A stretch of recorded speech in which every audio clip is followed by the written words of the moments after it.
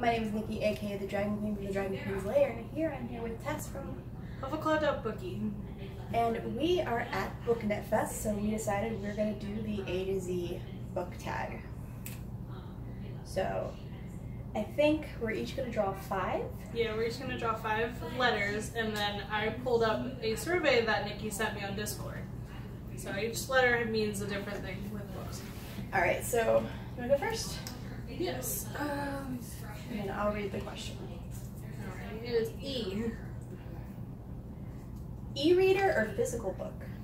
I have to say physical books because, like, for some reason, when I'm reading an ebook, it takes me so much longer to read an ebook than a physical book. It's actually really fair. I probably would pick physical book too, but for a different reason. Ebooks give me headaches, but I would always go audiobook over physical. Like, I love audiobooks are so amazing. That wasn't really an option, so it was cheating, but you know, whatever. Alright, P. Can't read my own letters. P is preferred place to read. My couch. Yeah, I actually, when my brother moved out last summer, we turned his bedroom into like a library, so I have like this nice like 1.5 seat couch that I sit on, and if I don't fall asleep, I love reading on it. That would be amazing. I cannot sleep in, or cannot read in bed. Nope. I always fall asleep. I will fall asleep straight up. I always fall asleep. Yes. So this on top. L. Longest book you've read? Harry Potter and the Order of the Phoenix. The longest book I finished was, I think, Outlander. But the longest book I've read was 1Q84, but I DNF'd it. About 60%. I would say like Outlander is like the very close second. I think Harry Potter and the Order of Phoenix is like 4 or 5 pages longer. If it's longer, then it's Harry Potter. But yeah, I 1Q, have like the mass market one, so it's like 850 pages. Like it's right just under the. 1Q84 is like 1,100. Oh wow. I don't know if it counts because it's a trilogy in one book, but it's in one book. I mean, it's one book, so I think it counts. I hated it so much, guys. You should watch that video of me ranting about that. Oh. Oh, it is one book you have read multiple times. The Dresden Files. It's not one book, it's a series, but I've read / listened to every single all 15 of the books 4 or 5 times. Oh wow, yeah. Mine would actually be Hunger Games. I've read that one twice, and Vampire Academy. I'm actually doing, I was trying to do a reread on Instagram, but I just fell into a reading slump and just stopped. So I'm doing it next year. Are your turn? Yeah, so I'm gonna put this one. J. Just finished. What book did you just finish? It wasn't like just finished, but the most recent book I finished was Zenith, and that was back in like June. I literally just finished No Good Dragon Goes Unpunished by Rachel Aaron, the 3rd Heartstrikers book. It's so good. It is so good. I've been wanting to like read more dragon books. I have a couple at home, but I haven't read them yet. I highly recommend the Heartstriker series. It's really good, and it's a very interesting take because of the main character is a nice dragon when everybody else is like vindictive and normally bad, and it's like an abnormality, and he has to fight in tooth and claw without actually fighting because he's a pacifist basically. Q. Q. Quote that inspires you or gives you all the feels from a book you've read.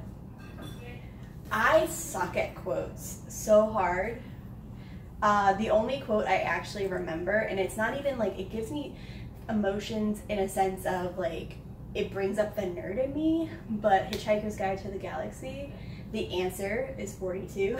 Oh yes. Like, yes. I will say, like, I don't know even why, I watched that years ago, but still to this day, 42 is my go-to number.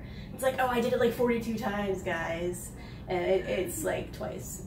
Yeah, I'm also really bad with quotes, so like I only have a couple that really stick out. And I think the one that stuck out the most is, of course, everyone knows it from the Hunger Games, may the odds be ever in your favor. I say that more often than I should. And Yeah. it's just, it's like a go-to every time someone's doing something. I was like, may the odds be ever in your favor. No reason, just Nope. just cause. Knock this.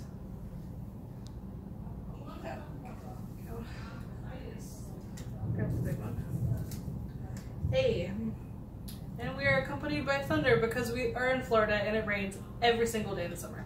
Author you've read the most books from? I was thinking about this a little bit ago. It's actually a tie with Lemony Snicket and Rochelle Mead. I've both read 12 books from them. Jim Butcher. He's the author of the Dresden Files and Codex Alora and now Aeronauts Windlass. But I've read every single book he's written. And he's written a lot of books. So it's not because, like, I do really enjoy his work also, but it's mostly like he has a lot of books. A close second would be Patricia Briggs. She's really good. I haven't read either one of them, but I hope to. Patricia Briggs is a shapeshifter writer. Ooh, my mom likes that kind of stuff. She's probably heard of her. Alright, S. Series you started and need to finish that all the books are out in the series. I don't know if all the books are out, but Patricia Briggs for sure. I need to finish the series. Lord of the Rings? I haven't finished Lord of the Rings. I haven't even started Lord of the Rings. I've like picked it up, but I keep putting it down and getting distracted. I guess also the Foundation trilogy by Isaiah Asimov. I started book 1 and then I never finished it. And the Finishing School series by Gail Carriger. Like I have a lot of series I need to finish, but those are the 3 I can think of off the top of my head. Yeah, I would say like the big one for me. Let me see. Outlander's not done. I just had it. The Raven Cycle by Maggie Stiefvater. I read the first book and I'm like partially through the second one, but I put it down because I'm like, I don't feel like reading this today, so I just put it back on my shelf. Yeah, I need to finish that one too. Oh, and also I need to finish Daughter of Smoke and Bones. Oh, I haven't started that one, but I want to. But, so, fun fact, just gonna put this out there. Happy Booktuber and I and a couple of other people are doing a read-along for the Daughter of Smoke and Bones starting in October. Oh, yes. So October, November, December, we're reading 1 book a month and we're doing a live show. You can catch my video announcement for that though. Yes. Alright, this is the last one. Or the last round. X. X marks the spot. Start at the top left of your shelf and pick the 27th book. We're in a hotel. Yeah, my bookshelves are an hour and a half away. So let's pick a different one. Okay, let's pick a different letter. We should have read these first. Maybe, yeah. K. Kinds of books you won't read. I would have to say, honestly, erotica, because that does not trigger my fancy at all. So anything like erotic, like 50 Shades kind of stuff, like X-rated stuff, none of that. Mine is romance. But I agree with 50 Shades of Grey. I don't mind erotica books, personally, if you're in the mood for them. Like, it's okay.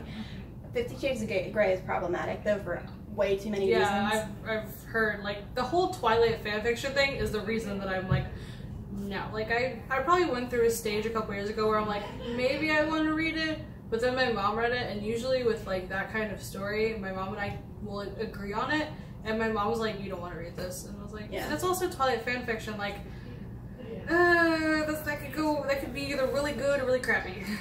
Yeah. Mine's romance. Romance can be in a story, but it doesn't really have to be for me. Like, it's kind of hit or miss. I like books that have less romance. I'm okay if it trickles in every once in a while, but a book that's only focused on romance, not really my jazz. Last one, C. Currently reading. I am currently reading 2 books. I'm listening to one on audiobook, and that is Spinning Silver by Naomi Novik. I'm 23% in. I was supposed to read it for the event, but I didn't get through it. But it's really good so far. And the physical book I'm reading is Assassin's Game.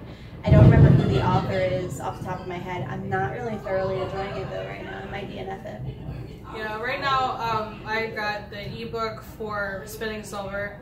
I was going to try to read it before BookNet Fest, but it was on hold from my library because I have it on overdrive, and it took like a month and a half, basically a month and a half to get. I'm listening to it on audio. Yeah, it didn't have the audio, like they only had the ebook for my library, so I was like, okay, that's fine. But then I've also got the audiobook. I'm listening to the audiobook for Clockwork Princess by Cassandra Clare. Okay. I kind of stopped about 2/3 of the way through, and now I'm like, I don't want to go on because I know I'm going to bawl my eyes out and just be completely destroyed by this book. So I've just been sitting at chapter 16 for like 2 months. Do it. I need to. I'm like, I need to push through. I mean, this book. I haven't read the series, but do it. I need to, yeah. And the physical book I'm reading, I actually read a little bit yesterday. It's called The Price Guide to the Occult by Leslie Walton. Sounds like something up my alley. It's about witches and this little island in Washington State, and it's really good so far. I'm on like page 70, so. Well, that is the A to Z book challenge. Please go check out our video on her channel as well. We're going to do the rest of these letters on there. Maybe toss some of these back in there. Though, no, we already answered them all, so I guess we'll just do them. Yeah, we'll just do the other ones that we don't have on my channel. My channel, again, is Huffleclaw.Bookie, which is also my Instagram. So, like it if you like it, subscribe if you want to, and this is the Dragon Queen signing off.